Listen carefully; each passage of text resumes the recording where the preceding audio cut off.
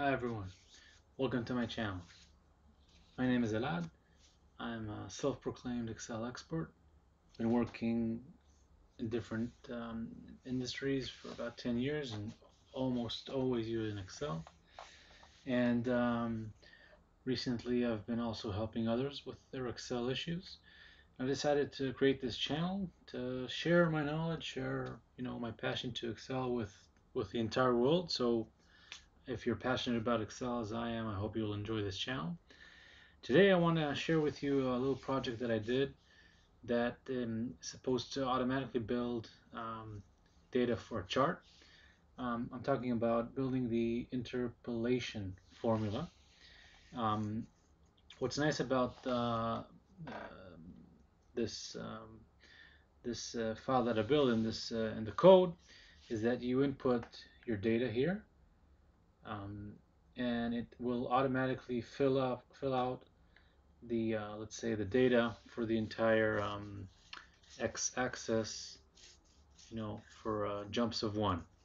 So in this example, my minimum value is 1, my maximum is 17, so it filled out 1 through 17. And it doesn't matter actually the order. I could put here 30, and if I press the button, it just creates the table all the way to 30. Okay, and if I go back to 4, it goes back to this.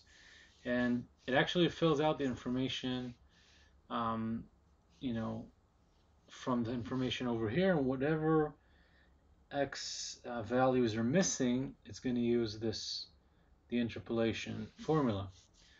So that's actually very nice. And also, you could by in the code itself, I've created the formula so I can just key in 13, for example, and it's going to give me this value, which is based on the data over here.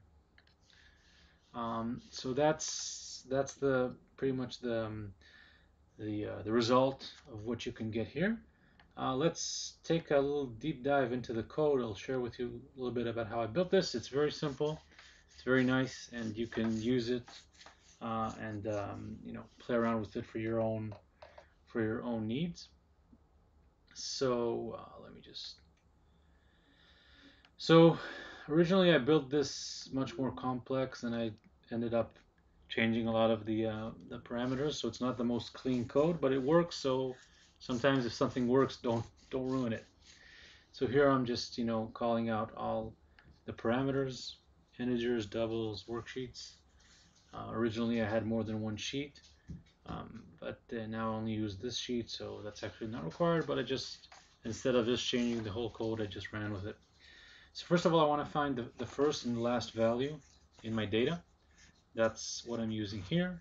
So I'm using the active sheet and finding the last row. So this is just like pressing Control Shift down.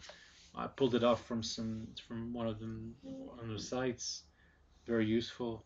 One of the good things about VBA is you really can use the community to find certain codes or certain things that you want to do. Here I'm setting the range, just to see where do I start, where do I end. And here I'm actually using an Excel function, minimum and max. I like to do this in my code whenever I can, just to use normal Excel function, just like if you click here equals minimum, it's the same same result. So I get the min and the max. And again, these activations and jumping between sheets don't make any impact because I'm using only one. I'm clearing out, this sheet just to have a fresh start. And again, I could do this, more elegant with using last row, but I just did it very quickly. Now I want to fill out the table, so I have a loop that's going from the first value through the last, and basically row by row for the first column, column E, I'm just giving in the row, which is starting from 1 and jumps in integers because I'm using next row. And the value for column F is calling out the formula interpolate, which I'll show you in a second. So interpolate, um, it's a formula that's receiving an integer, And so as you can see here, again, I'm looking for the minimum and max. I could have passed that information, but theoretically, I could have passed all the information in the calling out the formula, but as I said, if it works, don't break it, don't ruin it. So basically, I have a pretty simple two options. Either X exists or it doesn't.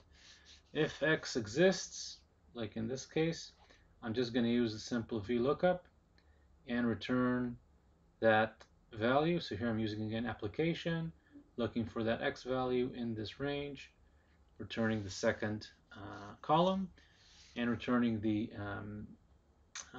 result of the function is actually that value. If X does not exist, okay, I'm using this simple if within his error. So first of all, I'm going to look for x2 and x1. Okay, so x2 and x1, if we're looking for, this value, so you need the one before that, the one after. Okay, oops, sorry. So how do I do that? Basically, I run two loops. One that goes, from that value going up, and one that goes from that value going down. So the first, and I'm using match to see when do I come up with the x1 and x2 that exist. Once I do that, that becomes that value that I need. And for y2 and y1, it's the simply the again VLOOKUP once I found x1 and x2, so I'm getting y1 and y2, and then it's the simple math similar to what you see over here, y1, y2 minus y1, etc., etc. Okay, back to the code, and once I complete this, I'm just going to exit the function. Okay, that's pretty much it. It's pretty simple, but actually it could be useful for some people if they want to, complete an entire X chart or X values. So if you change this one to 25, again, just as an example, you get all the information. All right. So if you like this video, I'd appreciate if you continue to view my channel, subscribe, help me pass the word so I can continue to publish this original data. Talk to you later.